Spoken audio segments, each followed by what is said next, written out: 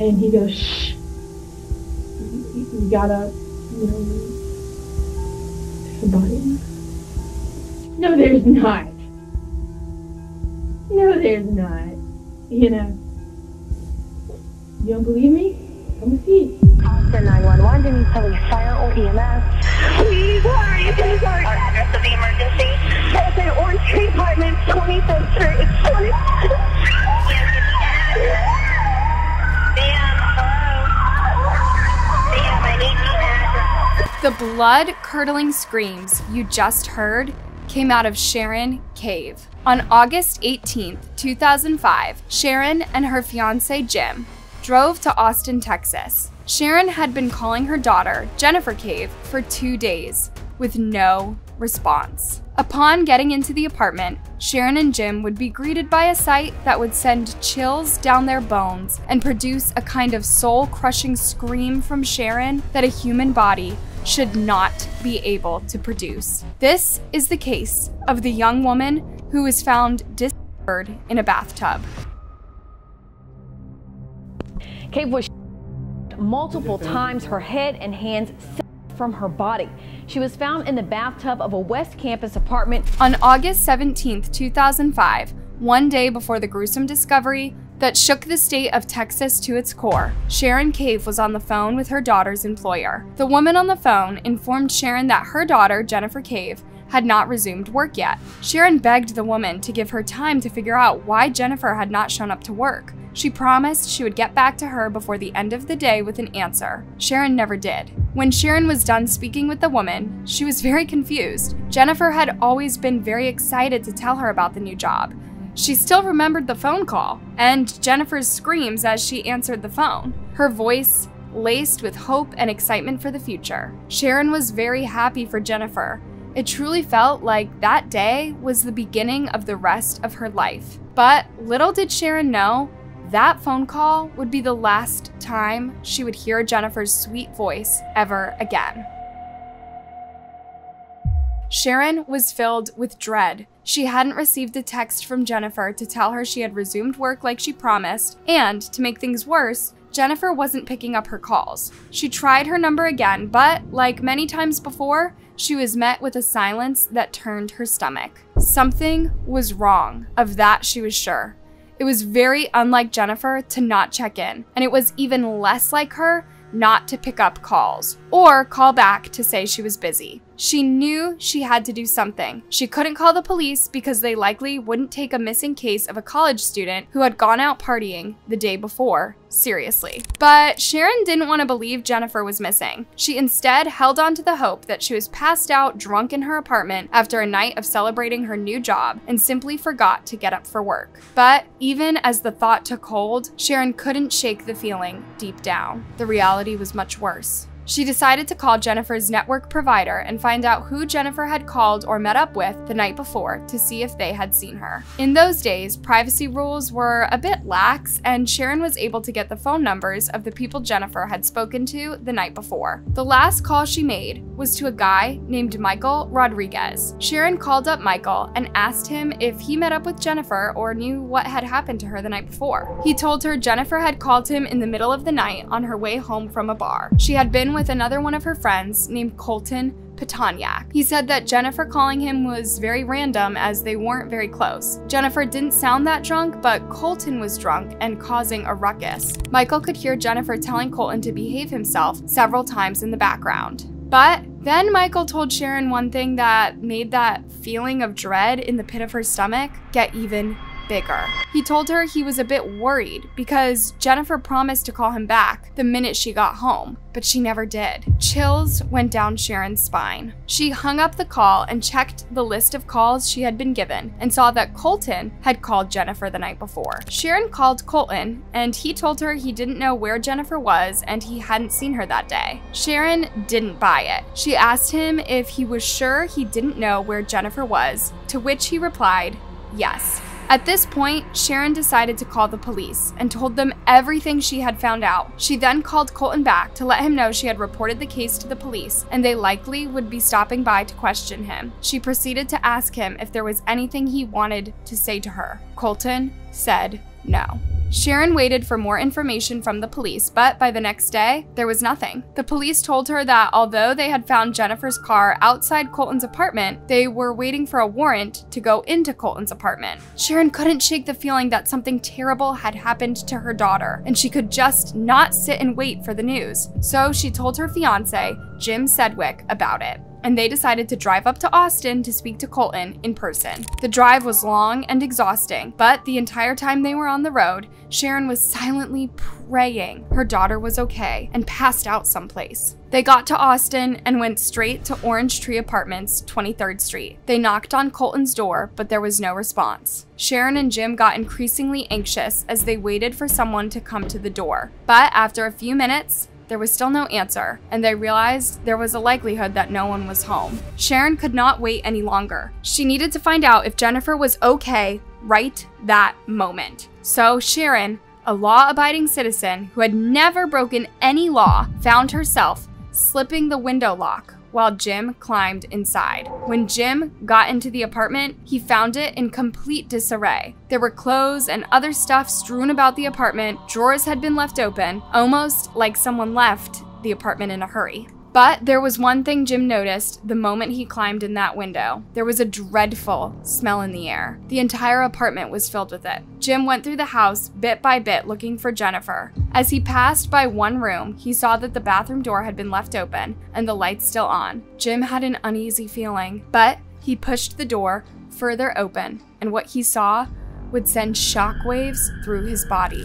It was a gruesome scene, like nothing he had ever seen before. Laying in the bathtub was the body of a young woman, only the body was missing a head and arms. The body had on a patterned green dress that was all too familiar to him. Jim knew he was looking at the dismembered body of his stepdaughter, whom he loved. Jim immediately went cold. The only thing he could feel was his lunch fighting to make its way back out of his body. He immediately ran to Sharon and told her about the horrific scene he had walked into. Sharon too went into shock. They called 911 to report the gory bathroom scene. Sharon only made it a few minutes into the phone call before loud screams racked her body.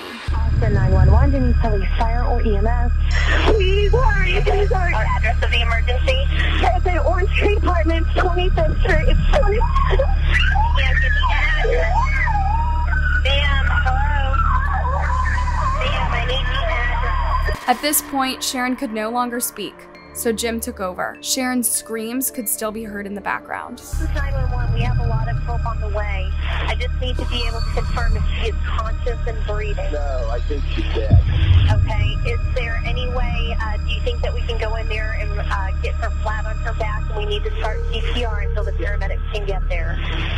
There's nothing. I don't want to touch this. I mean, this is a real gruesome bathtub scene now. Okay, so she is past, you believe she's past doing CPR? I do, and I also believe that we've got a crime scene here that I don't want to disturb. Austin police quickly arrived to Colton's apartment and got to work preserving the scene. The investigation would reveal even more gory details of the horrific murder of Jennifer Cave. Inside the bathtub, they found Jennifer's body, handless and headless. In a trash bag just beside the bathtub were the missing body parts. An autopsy revealed Jennifer died as a result of a bullet wound to the chest. The officers found a single shell casing in the bathtub. It also revealed Jennifer had been stabbed several times. But there was one bizarre discovery made during her autopsy that left the medical experts puzzled and chilled the community. Jennifer's dismembered head had a bullet in it. The autopsy showed that another bullet had been fired up through Jennifer's severed neck and into her brain, a particularly gruesome detail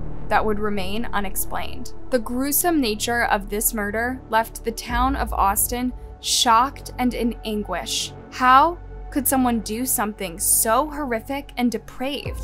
Cave was shot and stabbed multiple times, her head and hands severed from her body. She was found in the bathtub of a West Campus apartment. Several questions racked the community. Who was Jennifer Cave, and what event led to that bone-chilling discovery on August 17th, 2005? Jennifer Cave was an ambitious young woman born on March 12, 1984, to Sharon and Charles Cave. She grew up in a large family with 3 siblings who loved and cared for each other. Jennifer was a happy child who loved school and studied to the best of her ability. Outside of school, she loved extracurricular activities and could often be found at cheer practice when she didn't have a book in her hand. But when Jennifer was still young, her parents decided to go their separate ways. This would be very hard on her as she loved her family. But her mom would go on to meet Jim Sedgwick, and though Jennifer and her siblings were a little skeptical at first, they soon embraced Jim after they got to know how amazing he was. Jim treated Sharon's children just like they were his, and the newly blended family would move to Corpus Christi, Texas to start their new lives. By 2002, Jennifer was a high school graduate looking to get into college and study finance. But since she didn't want to move away from her family for school, she applied to colleges within Texas. She eventually got into Texas State University. Jennifer was excited. She was happy to start her college life and work towards making a name for herself in the finance world. She moved to college with the hopes and dreams of making it big in finance. But unfortunately, after 1 semester in college, Jennifer dropped out. Her reasons for leaving are not clear, but she dropped out of Texas State University and she never gave up on her dream to study finance. She moved to Austin, Texas and got a spot at the Austin Community College. Though Austin was a very expensive city to live in, that didn't deter Jennifer. It only gave her more resolve to succeed and have financial success. She got a job at a restaurant where she would work in the evening after classes. She settled into student life quite easily and made friends. Although she was pretty focused on her education, Jennifer made time to party with her friends like every college student. Her active social life never interfered with her studies, and although she sometimes experimented with recreational substances, it never became a habit. Unfortunately, that couldn't be said for some of Jennifer's friends, including Colton Petoniak. Jennifer and Colton had grown close during her time in Austin, and he quickly became one of her closest friends. Colton, a privileged boy from Arkansas whose childhood had revolved around studying and going to church, turned wild when he got to college. His newfound freedom afforded him the party lifestyle he'd always wanted, and he took advantage of it. He was often out partying, and in no time, he developed a substance problem. He was shipped off to rehab, but he relapsed after his release. And in 2004, he was arrested and charged with drug possession after the police found and other drugs in his car. He pleaded guilty to the charges and spent 20 days in prison. Colton continued to abuse narcotics after his release. Though his party ways brought him close to Jennifer, they were not similar at all. Jennifer cared about being focused on school and had a plan for when she graduated. They became unlikely friends, and when Jennifer graduated community college and got a job as a legal assistant at a law firm, Colton called to congratulate her. He suggested they go out to celebrate. Jennifer knew she would need to get up early for work, but she didn't mind a drink or two to celebrate the good news. They went to a bar called 6 Cents in Austin. Jennifer kept her drinking to a minimum, while Colton pounded back shot after shot, often excusing himself to go to the bathroom, probably to use narcotics. By the end of the night, Colton was both drunk and high, and Jennifer struggled to get him home. She wanted to make sure he got home okay, as he was not in the state to take care of himself. She called Michael to let him know where she was, telling him that she would call him when she got home. Her reason for calling Michael is unclear, but it's possible she sensed she was in some kind of danger with Colton and wanted someone to know where she was in case something happened to her. Jennifer was right. Something did happen to her. And that call she made to Michael was the clue that cracked the case wide open. While the officers searched Colton's apartment, one thing was clear. Colton was nowhere to be found. Although it looked like he fled his apartment, he did make one mistake that led the police right to him. Colton took his phone with him, so officers were able to track him, and they discovered that his phone pinged in Mexico. But they were left with more questions. His car was still in front of his house, so how did he get to Mexico? But a phone call from a concerned parent a couple of days later would provide more information that would lead to Colton's capture. Warren Hall, the father of Colton's ex-girlfriend Laura Hall, had received a rather concerning email from his daughter. She told him to clear her entire apartment. Alarm bells went off in Lauren's head, and he quickly called the police. He told them that he was worried that his daughter had run off with Colton, as he knew she was a little obsessed with him. CCTV footage would show Laura's car at the Mexican border with Colton sitting comfortably in the passenger seat. The footage was dated August 18th and timestamped 2:41 a.m., the day after Jennifer was murdered. Laura and Colton were quickly found in Mexico, as they weren't trying to lay low. After all, they had just gotten away with murder, or so they thought. With the help of the Mexican police, Laura and Colton were arrested on August 22nd, 2005, 5 days after the murder of Jennifer Cave. They were extradited to the US, where Colton faced a murder charge and Laura was detained for questioning. By the end of that interrogation session, the police became sure that Laura did more than help Colton escape. And he goes, shh. You gotta, there's a body. No, there's not. No, there's not. You don't believe me? Come and see. There's a body in the bathtub. Look at the machete on top of it. Laura told the officers that Colton called her at 6 a.m. to come to the apartment, and that's when he led her to see Jennifer's body in the bathtub. He said he was gonna... That's the body. Listen. Okay. After he told you what he planned to do with the body, Yeah. did he ask you to help him? No.